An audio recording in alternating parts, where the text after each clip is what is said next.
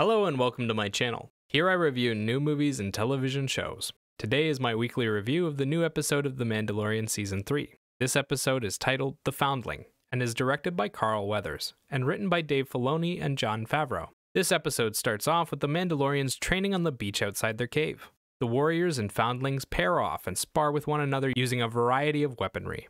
Unlike the others, Grogu is sitting by himself playing with some rock crabs. Then, Din comes over and enters him into a duel with another foundling. Bo, the judge, and even the other foundling express doubts about Grogu's ability to fight, but Din brushes their concerns aside and gives the go-ahead. Grogu struggles at first, but with a little pep talk from Din, he wields the Force and beats the other foundling in their match. It was a little weird how the judge paused the game after each of the other kids' hits, but then, Grogu scored 3 points all at once. Could the other kid have just shot Grogu 3 times and called it a day? It doesn't really matter, because a giant pterodactyl-looking creature flies in and snatches up the foundling Grogu beat, and Din and Paz Vizsla chase after it using their jetpacks. They run out of fuel, but luckily Bo was smart enough and fast enough to grab her ship and follow after the bird. She returns with the location of the nest and then suggests they form a hunting party. She and Din volunteer, and Rook Kast orders Paz Vizsla to assemble the Shriekhawk team and go with them. They set out, leaving Grogu behind in Kast's care. She takes Grogu into the blacksmithing chamber and gives him a lesson about the forge, one that reminds him of how he escaped Order 66. He remembers the Jedi protecting him, being cut down while they fled, and how Keller and Beck appeared to save him. The dual-wielding Jedi took on the stormtroopers and escaped with Grogu on a speeder bike. They were chased through the Coruscant skies by several attack ships, but Beck managed to lose them by flying through a Skytrain tunnel. The two make it to a platform where a Naboo ship is waiting for them, but the Imperials arrive before they can leave. The Naboo guard makes a noble sacrifice, staying behind to give Beck and Grogu time to escape. As Beck and Grogu jump to hyperspace, Grogu is brought back to the present by the sparks of the forge. Kast offers him an emblem as his next piece of armor. It has Din's house symbol on it, and she pins it to Grogu's chest. Then the story cuts back to Bo's hunting party. They've arrived at the foot of the cliff, and they exit the ship and find a place to settle down for the night. They are each given some rations, and then they split off from each other to eat. Bo is given the spot closest to the fire, as is the right of the leader. She takes her helmet off to eat and looks a little unsettled. The next day, the Mandalorians scale the cliffside using their grappling hooks. When they make it to the top, Din scans the nest and finds a couple of small heat signatures, but no giant pterodactyl. Paz Vizsla reveals that the boy taken was his son, and he rushes out to find him, ruining Bo's plan. The heat signature belonged to the beast's chicks, and they nearly eat Paz Vizsla before the mother shows up and regurgitates the boy.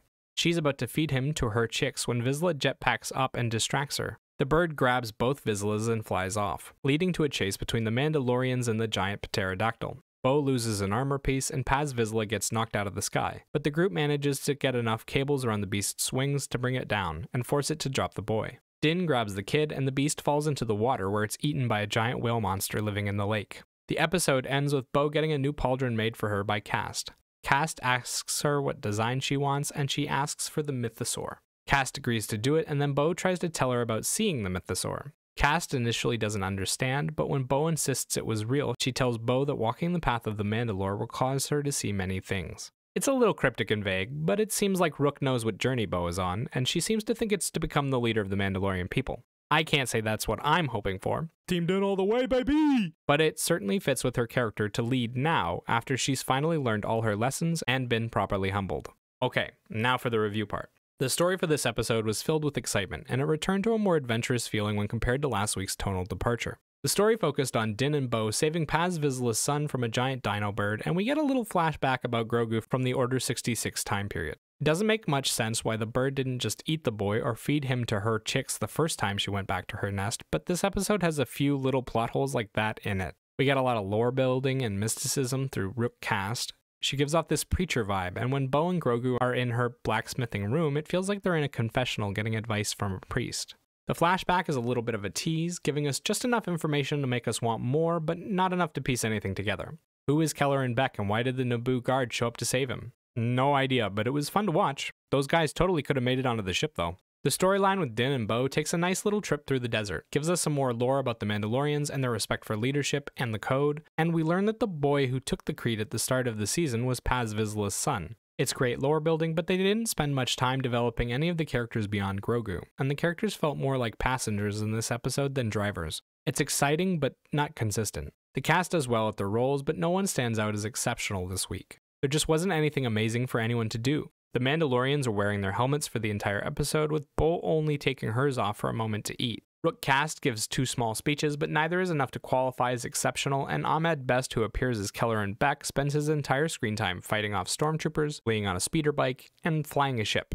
He gets very little dialogue. He kills the physicality of the role, but he doesn't get to do much else. Visually, the episode looks great during the parts with the Children of the Watch, and the fight between the Jedi and Stormtroopers during Order 66 looks alright, but the CGI soundstage is still flattening the Coruscant skyline.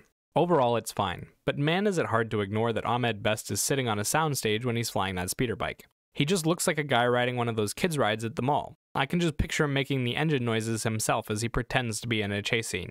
As usual, the soundtrack is well done, following every part of the story and really fleshing out the scenery. My favorite moments were during the battle and chase between Beck and the troopers, every time someone stepped foot into the blacksmith's temple, and the scene of Bo eating alone by the fire. The action music was great at backing the Jedi's escape and making it feel like a daring and dangerous moment. The other scenes really get at the mystical nature of the Star Wars universe. The music that backs Cast's speech is an intense tribal rhythm that grows with each strike on the plate, and Grogu's fears grow with it. His weakness is revealed at the apex. At the fire with Bo, we get a soft, mysterious melody that hints at the sad and lonely nature of the Mandalorian way, and then we get a hopeful, mysterious sound at the end when she's talking with Cast about walking the path of the Mandalore, with just a hint of danger to close it out. It's significant, used sparingly, and it all fits really well with the subject matter. Overall, this episode was pretty exciting. The story wasn't the most consistent or well thought out, and some of the dialogue was a little repetitive and simplistic, but there's so much good action that it's easy to overlook some of the details. Seeing Ahmed Best again was a delight, especially given the work he's already done on the franchise. I loved learning about the Mandalorian culture, seeing Grogu interact with other members of the clan, and following along with whatever transformation Bo is currently undergoing. The episode doesn't really try anything new or experimental, doing another scenario of the week with a slightly older trope, but a trope nonetheless. The visuals aren't pushing any boundaries, and the soundtrack is good, but is similar in nature to most other Star Wars tracks. I enjoyed the experience, and I can't wait to see where we're going. Bo looks like she's gearing up to try and be the leader of the Mandalorians again, while Din seems content to continue on as a father to Grogu and a member of the clan. I think the Order 66 tie-in is leading us into another Imperial Remnant arc, given the focus of last week's episode and the destruction of Bo's castle by an Imperial warlord. Grogu is also finally becoming a character. He's acting on his own, almost talking and bonding with characters other than Din. I think it's safe to say that he might even get his own helmet this season. To cut a long review somewhat short, my rating for this episode is 7 out of 10. Anyway, those were just my thoughts on the episode. Let me know what you think in the comment section down below. Peace!